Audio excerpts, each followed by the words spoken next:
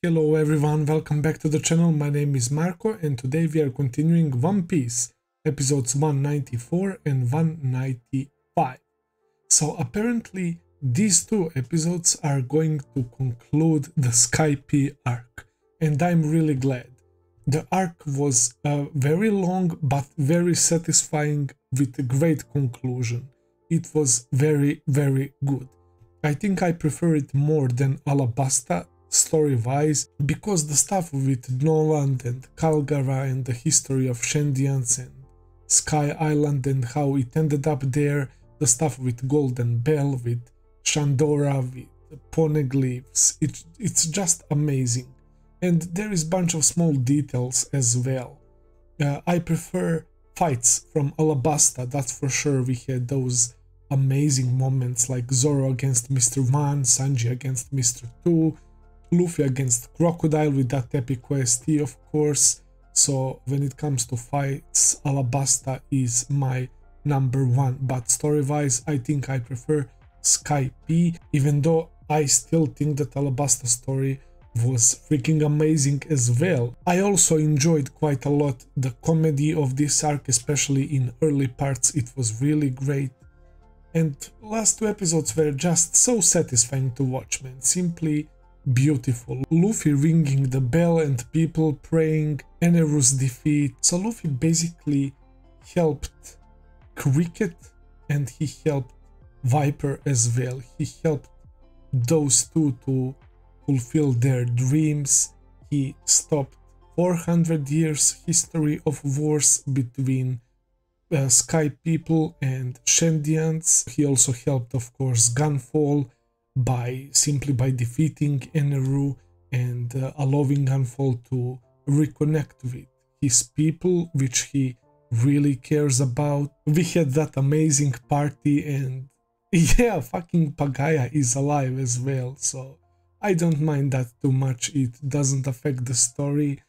It's kind of the same situation as with Pell. I would have preferred if they stayed dead. I mean, they didn't die in the first place, but you know what I mean, because at least a little something, a little bitter spot in the arc, but I don't mind it at all. Another thing that was pointed out by my Patreons is that Endless Vart is actually the moon, and I would never guess that, bro.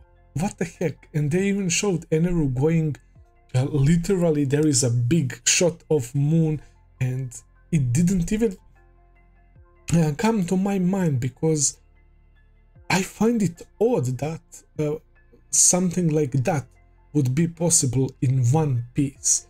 But I was actually told by my Patreons that Eneru made it to the moon. I don't know how, man. And that he met some space pirates and stuff, so that's pretty cool. I never thought that One Piece would actually go to space. It feels kinda odd, but I don't mind that at all as well, so yeah, that's pretty interesting. Oh yeah, another thing was that I've been told by people that next part of the story is actually filler, and you guys know how am I when it comes to fillers. I'm watching them no matter what, but I always ask you if you want to see my reaction to fillers or not. But people told me that next filler is actually one of the most beloved ones in One Piece fandom, so I'm definitely doing reactions to those fillers as well. So I'm letting you guys know that. Okay, I'm ready for the final two episodes of this arc, so without further ado, let's jump right into episode 194. Let's begin.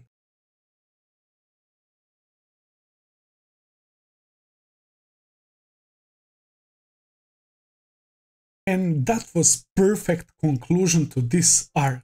I really enjoyed these two episodes. It was pure emotion and it was so funny. The first episode was funny and emotional as well. Seeing everything that we accomplished up there, seeing everyone smile. Isa, Lucky, Viper, Shendians, the Elder, Gunfall, Konis, Pagaya, everyone, man, everyone will be happy. Everyone accepted Gunfall as their god. They will live in unity from now on. I like that Viper said in front of Kalgara's statue that even though they fulfilled their quest, that they will still not lose their pride, and he asked for Kalgara to continue watching over them, man. That was so beautiful. We got tons of gold. We could get even more with that giant pillar. That would be like too much, perhaps. God knows how many berries would we be able to get for that gold. And Luffy is dumb, bro. He's like, oh, let's buy a bronze statue. So we did ended up this arc with actually some bags, man, bags of gold. Nami is the happiest about that, I'm sure of it, and it was just so good, man. Usopp getting the dials was huge as well, because we know that Usopp makes all these little gadgets and weapons, and he knows a little bit of everything, so I really respect Usopp for that. And he came in clutch right now with those dials that he attached under the ship, so that he can make ship a little bit slower, so that we don't come crashing down. And the octopus did shrink at the end, and we did fall down, but it was fine. Our ship is still in one piece, so that's important. The stuff with the Poneglyphs though, man. So Robin found out about Poseidon. That's a different... At first, it's because it's letter P. I was kind of confused, because I didn't manage to remember right away that it was called Pluton in Alabasta, and there is Poseidon. So there is two and perhaps even more weapons that Crocodile, one of the warlords, wanted to have. A weapon that can destroy a whole country. Who built these weapons? Why? Why do we have a blank history? Why, man? This is so mysterious and so interesting. I want to find out so badly, man. And the letter D is quite important. That fucker Blackbeard also has D in his name. And Luffy, of course, has D, and it's Goal D Roger, who left a message by using those letters from Poneglyphs. He said, I was here, I will guide this text to the end of world. And Robin was so shocked when she saw that, and she said that there is two types of Poneglyphs, one that tells the information and another one that points to another Poneglyph, right? So if you find all the Poneglyphs, you get like this one message, and that is Rio Poneglyph. So it's not just one Poneglyph among all these Poneglyphs, it's all of them, man.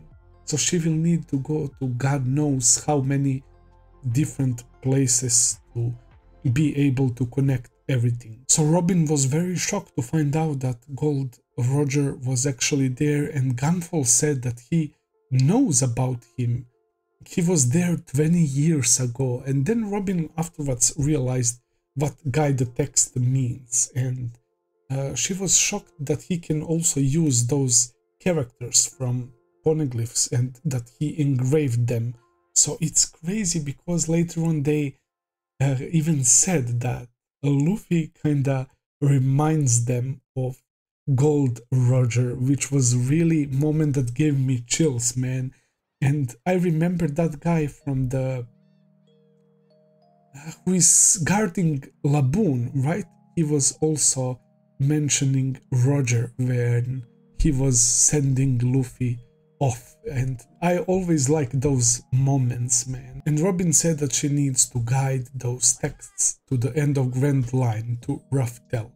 And the elder of Shandian started crying, and he was saying that their duty is finally over.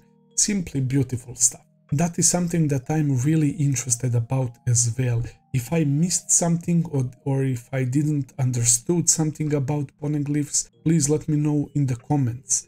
The conclusion to this arc was perfect, man. The Konis and Pagaya sent us off with on the cloud end. I like that they didn't tell us what is our way of going down going to be. She just we thought that it's going to be a Milky Way down there, right? But it doesn't make much sense, because that would be visible from the blue sea, right? And everyone would know about the Sky Island. So it was actually a cliff, and we started falling down, and Connie summoned that balloon octopus that helped us go there. So all in all, fantastic story. Skypiea was so amazing, and it fills me with rage when I know that some people tell other reactors to skip this arc. What the fuck? I guess that's all for today. I know that next up are fillers, which I will react to. So next time I upload video, it's going to be fillers. So I am excited about that, because I've been told that these fillers are actually really fun. So I'm looking forward to that. Thank you as always for watching. I hope that you enjoyed. If you did, please consider subscribing, leave a like, comment, all that good stuff as always. Check out my Patreon page if you want to see a few episodes early. The link is in the description. I will be seeing you very soon with another video. Until then, take care and have a nice day. See ya, guys.